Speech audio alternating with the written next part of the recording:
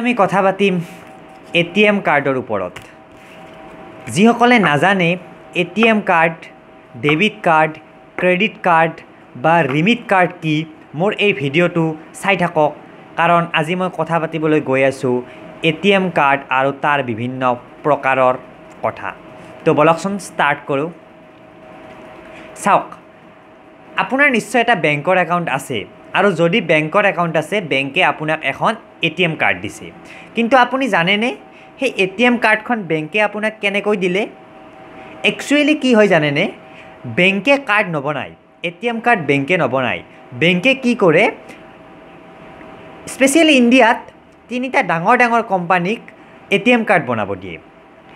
সেই কোম্পানীকেইটা হৈছে, প্ৰথমটো হৈছে আপোনাৰ ATM কাৰ্ডখনৰ ওপৰত এনেকৈ লিখাই থাকিব, মই দেখুৱাই দিছোঁ, এনেকৈ লিখা থাকিব ৰুপে বা মাষ্টাৰ কাৰ্ড বা ভিছা। এই তিনিটা মেইন কোম্পানী ইণ্ডিয়াত আছে, যি তিনিটা কোম্পানীয়ে ATM কাৰ্ড প্ৰভাইড কৰি আছে।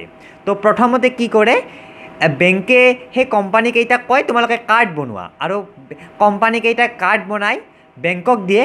বেংকে কি কৰে, আপোনাৰ নামত বা আপোনাৰ একাউণ্ট নাম্বাৰত সেই কাৰ্ডখন ৰেজিষ্টাৰ কৰি দিয়ে।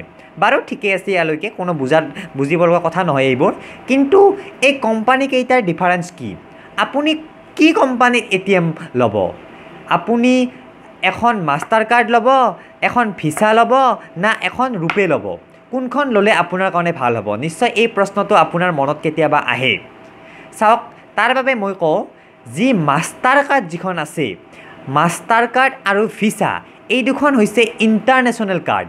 মানে এই দুখন পৃথিৱীৰ সকলো জেগাতে ব্যৱহাৰ হয়। কিন্তু যিখন ৰুপে আছে, এই ৰুপে কাৰ্ডখন হৈছে আমাৰ নেশ্যনেল কাৰ্ড, মানে অকল ইণ্ডিয়াতহে ব্যৱহাৰ হয় এই ৰুপে কাৰ্ডখন। কিন্তু আপুনি নিশ্চয় ভাবিছে যে এখন ইণ্টাৰনেশ্যনেল কাৰ্ড লৈ লওঁ, মাষ্টাৰ কাৰ্ড লৈ লওঁ, ভিছা লৈ লওঁ, ভাল হ'ব এখন ইণ্টাৰনেশ্যনেল কাৰ্ড। কিন্তু তাৰ কিছুমান মানে বেয়া গুণ আছে আৰু ভাল গুণ আছে। ৰুপেৰ ভাল গুণ হৈছে, ৰুপে যিহেতু আমাৰ ইণ্ডিয়াত চলে, সেইকাৰণে ৰুপেৰ প্ৰচেছিং ফিজ বা অনলাইন ট্ৰেঞ্জেকশ্যন কৰিলে যি ফিজ লয়, সেই ফিজ অতি কম হয়, কাৰণ সেইখন হৈছে আমাৰ ইণ্ডিয়ান কাৰ্ড। কিন্তু যদি আপুনি এখন মাষ্টাৰ কাৰ্ড বা ভিছাৰে অনলাইন ট্ৰেঞ্জেকশ্যন কৰে বা ATMত ওলায়, তাৰ যিটো মান্থলি ফিজ হয়, সেই ফিজটো অলপ বেছি হয়, প্ৰচেছিং ফিজটো বেছি হয়, কাৰণ সেইখন হৈছে ইণ্টাৰনেশ্যনেল কাৰ্ড। সেইবাবে যদি আপুনি ভাবে যে আপুনি ইণ্ডিয়াতেই মানে ব্যৱহাৰ কৰিব আৰু বেছি ইমান বাহিৰত নাযায়, তে মই ভাবোঁ আপোনাৰ কাৰণে ৰুপে কাৰ্ডখন বহুত ভাল হ'ব, কাৰণ সেই কাৰ্ডখনৰ খৰচ খুবেই কম। বাৰু ইয়ালৈকে বুজিলোঁ। নেক্সট, আপোনাৰ মনত কেতিয়াবা প্ৰশ্ন হয় যে debit card, credit card, ৰিমিট card, ATM card এইবোৰ কি? নিশ্চয় বেছিভাগে জানেই। যিসকলে নাজানে তেওঁলোকৰ বাবে মই অতি চিম্পুল ভাষাত কৈ দিছোঁ যে যিখন ডেবিট কাৰ্ড, সেই ডেবিট কাৰ্ডখনৰ তলত আপোনাৰ এনেকৈ লিখা থাকে ডেবিট, এই ৰুপেৰ তলত এনেকৈ লিখা থাকে ডেবিট। যদি ক্ৰেডিট কাৰ্ড হয়, ক্ৰেডিট বুলি লিখা থাকে, আৰু যদি ৰিমিট কাৰ্ড হয়, এনেকৈ লিখা থাকে ৰিমিট, ইয়াত লিখা আছে ৰিমিট।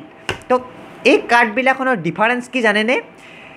আপোনাৰ কাৰ্ডখনত যদি লিখা আছে ডেবিট কাৰ্ড বুলি, সেই কাৰ্ডখনৰ কাম হৈছে পইচা উলিওৱা।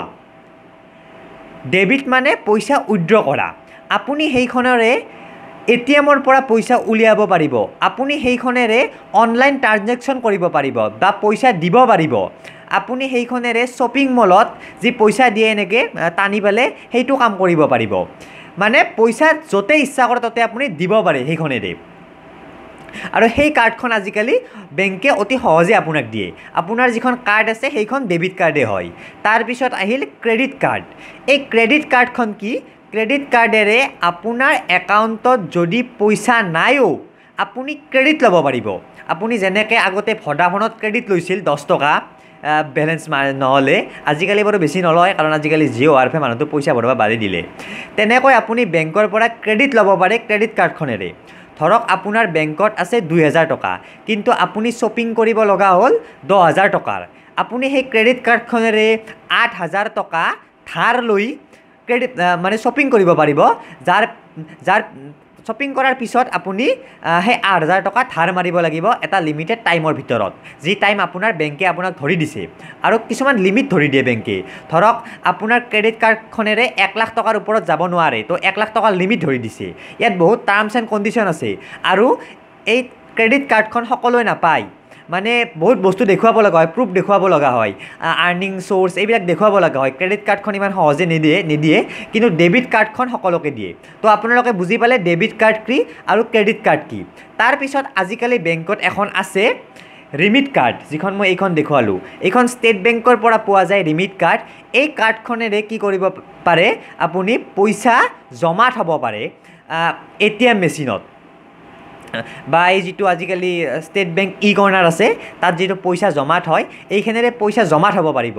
আৰু এইখনত কোনো কোড নাই মানে এইখনত কোনো 4 নম্বৰৰ যিটো সিকিউৰিটি কোড থাকে কোনো সিকিউৰিটি কোডৰ প্ৰয়োজন নাই জাষ্ট এই কাৰ্ডখন সোমাই দিলে হ'ল যাৰ একাউণ্ট নাম্বাৰত এই কাৰ্ডখন ইছ্যু কৰা আছে তেওঁৰ নাম্বাৰটো আহি যাব আৰু তাত আপুনি জাষ্ট পইচা থ'ব পাৰে এইখন আপুনি ষ্টেট বেংকৰ পৰা বনাই ল'ব পাৰে যিকোনো এটা বেংক একাউণ্টৰ নামত আপোনাৰ দেউতাৰ নামত হওক মাৰ নামত হওক তাৰ কাৰণে 25 টকা এটা দিব লাগে আৰু এই কাৰ্ডখনেৰে আপুনি পইচা জাষ্ট থ'ব পাৰে যিটো নাম্বাৰত ইছ্যু কৰা আছে সেই নাম্বাৰটোত পইচা থ'ব পাৰে তো এইখন কাৰ্ড অকল ষ্টেট বেংকে প্ৰভাইড কৰে আজিকালি বাকী বেংকে কৰে নে নকৰে মই ইমান নাজানো নিশ্চয় নকৰে তাৰপিছত আগতে আছিল বা আজিকালিও নিশ্চয় থাকিব পাৰে এখন অকল ATM কাৰ্ড বুলি আছে যিখন কাৰ্ডৰ ওপৰত না মাষ্টাৰ কাৰ্ড লিখা থাকে না ভিসা লেখা থাকে না ৰূপে লেখা থাকে সেই কাৰ্ডখন প্ৰায় এনেকুৱাই সেই কাৰ্ডখন এনেকুৱাই যেনেকৈ ষ্টেট বেংক লেখা আছে বাকী একো লেখা নাই এই কাৰ্ডখন তেনেকুৱাই আছিল প্ৰায় সেই কাৰ্ডখন অকল ATM মেচিনত ব্যৱহাৰ কৰিব পাৰি মানে পইচা উলিয়াব পাৰি আৰু পইচা থ'ব পাৰি অকল ATM মেচিনত বাকী আপুনি অনলাইন ট্ৰানজেকশ্যন কৰিব নোৱাৰে